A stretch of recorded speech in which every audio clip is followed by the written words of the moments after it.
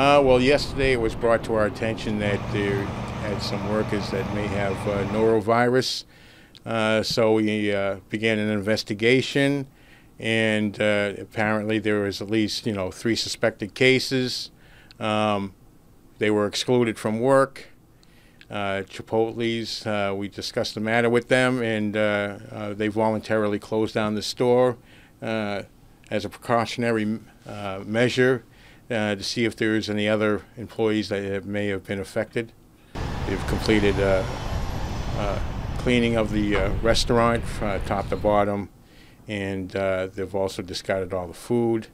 And we discussed what other requirements need to be fulfilled before they can reopen.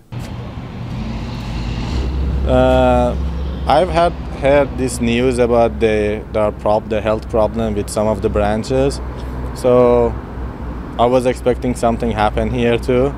I was actually was wondering why nothing is happening here, but I just came here and saw it's closed, and hopefully they open tomorrow and come back tomorrow.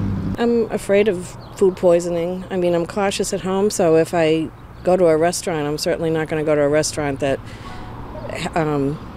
has stories like this going around.